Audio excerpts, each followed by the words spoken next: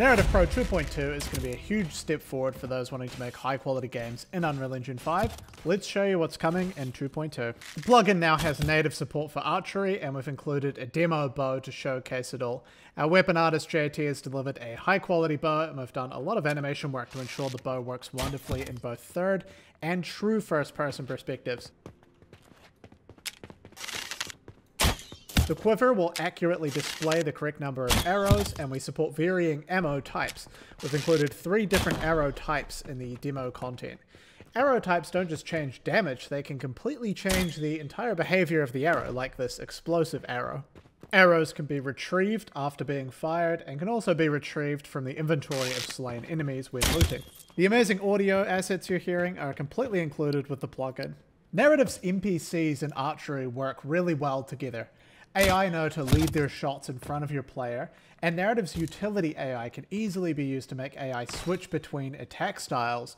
Watch how when the enemy can no longer reach me, his melee score drops down, and he gets his bow out and starts using that instead. This is very easy to achieve with Narrative's utility AI system. We've added fragment support to items to give better flexibility, and one of the demo fragments we ship is the poisonable fragment. You'll be able to use poison on anything that is considered poisonable, such as a sword or bow arrows. Poisons can define additional effects to apply to the enemy on damaged. You can check out the weapon poison demo item to see how one is set up. We've completely reworked weapons to allow for dual wielding, meaning players can now dual wield daggers or have a sword and shield or dual wielded pistols, something that was more difficult to achieve in previous versions. The melee animation setup has finally been completed for 2.2, and we're proud to say that we support both third and true first-person melee setups with the ability to switch between these camera styles at any time.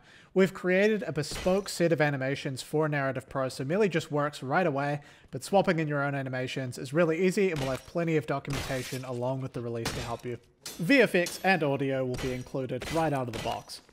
Melee weapons will also accurately trace against the geometry that you supply for them. We'll also be introducing a lock-on system for those who want it for melee, and this will be completely optional for those who don't require one. Our demo rifle and pistols now have high-quality meshes created by our amazing weapon artist JT, and are much upgraded in 2.2. And we've really gone all out with the weapon animations, creating full pistol and rifle sets for third and first person, and we even have idle breaks in. Reloading will now drop a physical magazine on the ground as well. And 2.2 will also see beta support added for our new cover system that is completely procedural and works on a large variety of cover types. Cover traversing is supported, along with peeking from cover, auto crouch, and more. We've added support for throwables, and you can check out the demo frag grenade that we've added in the content demo as an example. Just make sure not to get too close. One of our biggest inspirations is Rockstar and how they seamlessly blend cinematic and gameplay moments together, and for this reason we're continuing to invest into our cinematic tools, and it's now really easy to nail that blend between cinematic and gameplay. For example, when a cutscene with an NPC begins, or when an NPC being controlled by cinematics needs to blend out and start doing gameplay related behavior like shooting. Look how seamless that transition is between cinematic and gameplay. You barely even notice it, it kind of just looks like it was gameplay the whole time. But as you can see, this is actually a sequence. Everything is completely pre-baked, and you need to be able to blend out of any part of that sequence, and we let you do that. You can even do both at the same time, like if you wanted a pre-baked sequence to play on your character whilst blending and looking at the player as well, something that is obviously dynamic and cannot be pre-baked. In most frameworks, NPCs just stand around, but in AAA games, NPCs have idle sequences. They might be working the computer or working out and so on, and we've added support for this. Here, we're using it to have this NPC lean against this trash bin, which might not sound that complex, but of course, the NPC needs to be able to dynamically blend out of doing that if they need to do something else, and they need to be able to go back to doing that when done. So there is actually a lot of complexity that we're handling for you here. I think it becomes really obvious if I take the idle sequences off of these police officers. They just look very static and idle. And if you put idle sequences on them, now they really look like, you know, police officers loitering around doing their jobs. You know, they look realistic. Our amazing AI programmer Gareth, who you may know from the Mass AI sample, has made huge progress on our pedestrian and traffic implementation because, as crazy as it sounds, we really do want to see smaller studios one day be making GTA or Cyberpunk level games. And to do that, we needed to roll out a solution that is much easier to use and handles Unreal Engine's complexity for you. We've been able to simulate hundreds of pedestrians and vehicles with really solid performance thanks to Epic's Mass AI here.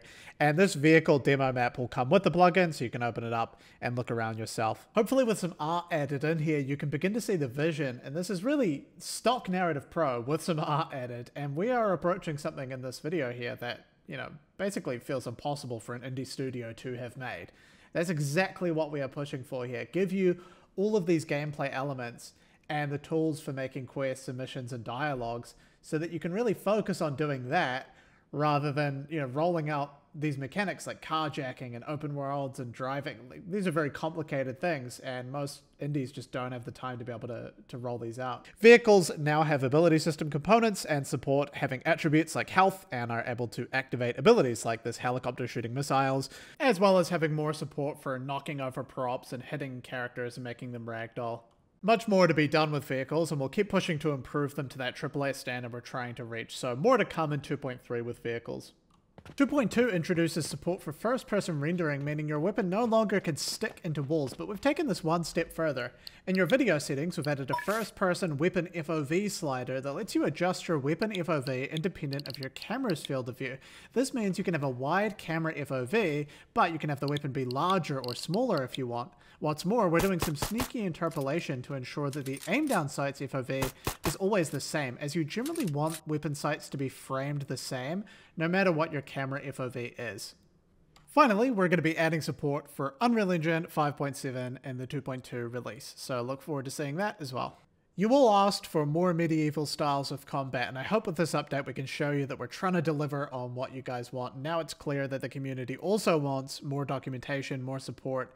We want to show you that we can make that happen, and we're going to be working really hard on getting those gaps filled, as well as trying to hire more people in the community to help out alongside myself, because I'm just a little bit stretched thin. So yeah, if that sounds like you, please reach out via our support email. And thank you again for everyone's support. And yeah, we'll see you in 2.2.